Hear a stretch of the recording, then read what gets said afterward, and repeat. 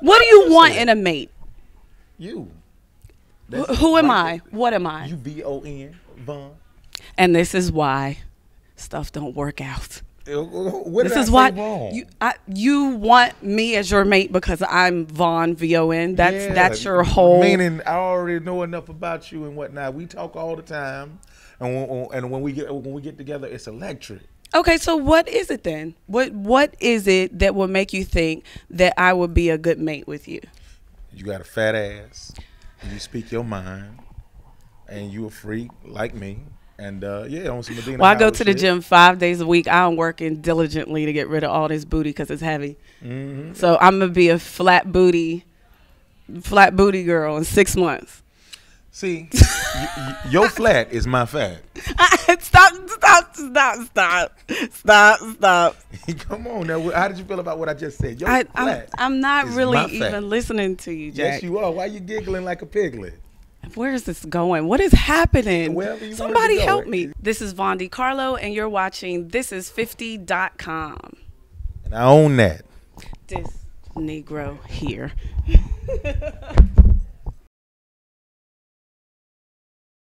Von, what's going on, baby? I'm on my phone, Jack. Who Okay. is you calling, cheating and shit? Oh, now I'm Now cheating you already. cheating. Yeah. Last time I saw you was definitely doing some big things. You just was doing a show called According to Him and Her. Yes. It was a very fun show. It had a very colorful cast and everything, and you shine bright like a diamond on there. Thank you. It was fun doing the show. I think it's probably airing internationally now. I'm not sure. That's crazy. But yeah, I You go to had Japan, a ball. it's gonna be- I heard that I'm a big deal in like Nigeria. That's nut. You probably be a queen or go over there and be a queen or some shit. Word. And I like kings, so. But I like American black men.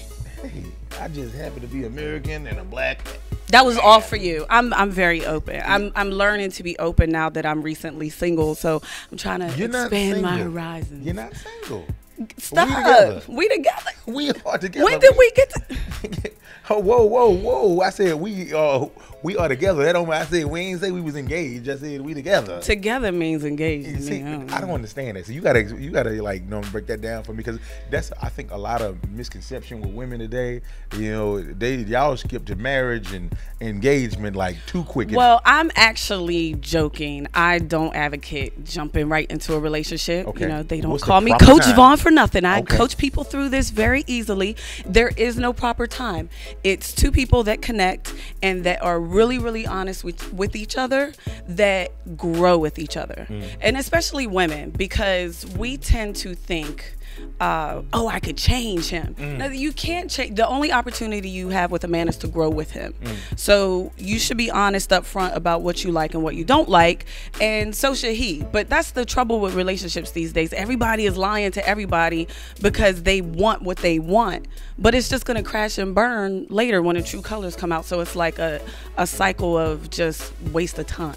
Yeah, and you know what? Most of the time too, people don't care if they crash and they burn. You know what I'm saying? They just, like you said, want what they want Right. when they want it. But they do. They don't care in the moment. They care later. I wrote a book. I know a lot of emotional ties. Yes, and that the one thing that I talk about the most in my book is how in my previous relationship before he passed away, Patrice O'Neal taught me how to think logically above my emotions. That's all we really can do as women. But sometimes as women, we think we feel something and we're passionate about it, so that means we're right. That's not necessarily the case. So that's where women have to learn to think above our emotions to like have good relationships. But I'm talking about good relationships. I'm not talking about booty calls and jumping off with the pop off and popping off with the jump off. Like, Lines are blurred, though. The lines are not blurred if you know what you want. If you don't know what you want, then you probably should be single and bouncing around. And I am the queen of knowing how to keep my man. I have the blueprint, speakfluentman.com. That's the book, Speak Fluent Man. But I know how to keep a man. That's not the problem. It's just you have to be ready for a relationship. You can't just jump into stuff, Jack. Get off of me. What? I apologize, man.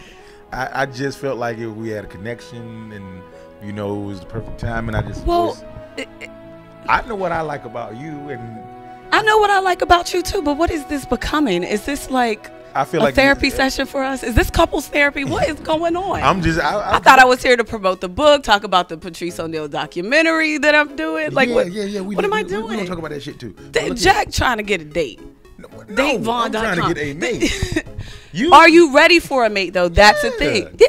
Yeah, the high pitched voice. Yeah, I don't believe that was a tenor. You. That was a tenor. No, that was a tenor trying to scoot on into soprano. It's always a good old fashioned line when it's high pitched.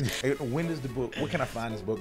And is it out yet? And who is the target audience for this book? What kind of? That's a good question. It's called Speak Fluent Man: The Top Things Women Should Consider Before Blaming the Man. The website is speakfluentman.com. Yeah. The book is a good read for men and women, although the title sounds like it's just directed at women. It's a good read for men too. I named the book Speak Fluent Man because it's a language that women have to learn per se. It's a way to learn the language of men to communicate with them better. The reason it's a good read for men is because it's based on my relationship, my 10-year relationship with Patrice O'Neal, who had very well-known philosophies on relationships, and you get how he taught it. So just because you're a man and you speak your own language does not necessarily make you a good teacher. So it's a good read for men as far as learning how to communicate what they already know and having patience with women. Like every guy that has like nice arms and juicy lips and chocolate skin is not necessarily my match. I would like them to be, but I have to find out if this is really my match as a person. Just because I'm physically attracted to you or I have some type of whatever chemistry it is does not necessarily mean that this is my mate and we're gonna get along. We have to learn each other and our different wants and stuff before we move too far into a relationship, and then 6 months later we find out we don't even like each other because we spent all this time lying. Told you, man, you like football until you got them locked in that relationship, right? Now football Sunday is stupid. Well, nope. Keep your mouth shut, get in there and make some burgers for the game because you shouldn't have lied. Now live with your life. Well, how about this? Yeah. All right, I have a coupon code. We can do it. I have a coupon code for your people. It's 5 off Jack. 5 off Jack. 5 off Jack. Boom. You get $5 off the book at speakfluentman.com. Are you very confident in your audience and purchasing the book? Most definitely. Okay. If I get, let's see, 1,000 orders. Okay.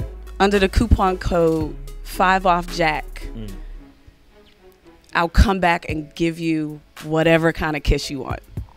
That's my prize?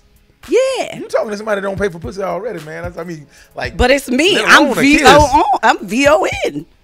Man, I can't just give you the whole relationship. Look, okay, you can take me to a boxing match. Look, what the fuck? What kind of gifts are these? You know, okay. Look, I see, this is the classic mistake with women. We're not getting along on camera. Let her finish selling her book. Let's talk about the documentary. Yeah, we just raised. I'm working with director Mark Farrell, Mile High Films. It's almost a tongue twister. And we did an Indiegogo campaign and raised almost $130,000. We exceeded our goal amount, which was $125,000 for our production startup costs. What y'all gonna do with that other $5,000? That's only the get started budget. Okay. We're doing a feature length film, and it's going to be beautiful. Why take $130,000? The budget is $250,000. We only asked through crowdfunding. $30,000. We are not shooting the Patrice O'Neal documentary on somebody's little funky iPhone, Jack. Okay. I'm doing this the real way. He would have wanted it this way, the way you absolutely. He's a perfectionist. 5 off Jack. 5 off Jack. Speakfluentman.com. Help him out. Help him out. Help him out. We gonna take our money back from this nigga and gonna do this a whole nother way. All right. He ain't finna get over my little light skin. You want a commission? You want a commission? No, I just want us to be okay, happy. good. I burped too. You weren't getting it. My soul was like, no. The Patrice O'Neal documentary is called Better Than You. It's my way of solidifying his legacy, and I want to do it in a beautiful feature film because when he passed away, he was right on the cusp of breaking into the next level of his career, and I know that he was a huge fan of film and good quality films, and he never got his leading starring role in a film, and we don't know where his career was going to take him.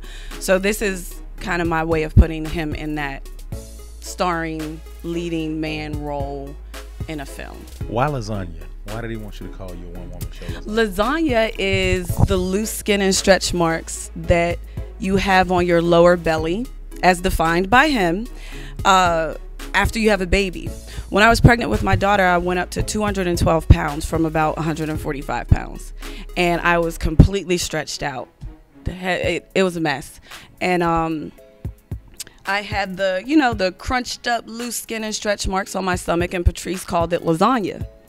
And I started writing this one-woman show, and when I first started writing the one-woman show, it was about, postpartum depression, body insecurities, when pretty is all you think you are and then it's stripped all away during pregnancy. What do you do, and how do you redefine yourself when all you thought you was pretty? And Patrice was very instrumental in helping me rise above my own prettiness and learning and understanding my value as a woman and as a person outside of just my appearance, which in the early stages I had a huge issue with. I even talk about how you can get addicted to plastic surgery, which because I got the tummy tuck to get rid of the lasagna, and it left me with a scar from corner to corner, right across the top of the bikini line.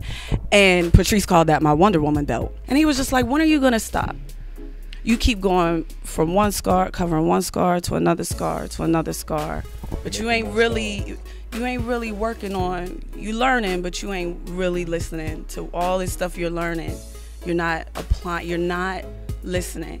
And I had an epiphany that day. When you hear the cliche term, the truth shall set you free, the truth shall set you free. It's corny. It's corny, but it's so real. It's like, oh yeah, I'm not perfect. I know what you're looking at. I know what you see. I know how to put myself together.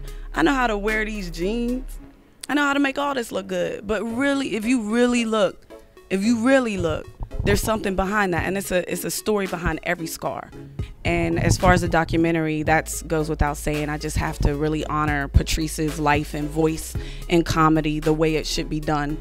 And I have the right team to do that. And all the comedians you could think of, they all have contributed to helping in moving the campaign, and they talking about it, being in the film.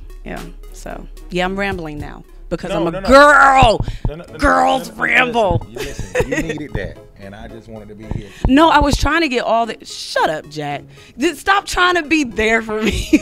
I was just trying to get all the information out. With that being said, Vaughn, is there anything that we didn't cover? I don't know. I always go home and go, oh, I should have said this or I should have said that. But this is the never-ending story. You can call me the Vaughn and Jack story. Yes. And we gonna come back. If I sell 1,000 books under 5 off Jack, what did I say it was? Yeah, 5 off Jack. Do I really have to do our thing? Because I like giving away kisses and all that stuff for free if I'm really in a relationship with somebody. Right. Most definitely. I don't want our shit to be on no shit. But that would be dope if I sold that amount of books. No, I want you to all the way win, and you're gonna just sell from you. I mean, it's all over the place, right? Books. All right, well. And you going platinum with your book, all right? Yes, bestseller. Yes, it should be a bestseller. And all of the things that's going to happen between you and I, they just already doing that. Yes, it's always such it. Look, can I get this? Good. I was like, can I have this? Yeah, you got whatever I got. It's all yours. What do you think I'm pointing at? My heart. Oh, yay! Points for Jack. Points for Jack. I don't know my shit at. Come on. Word. Like I said, this is gonna be the first of many times you see Vaughn, DeCarlo, and Jack together. Also,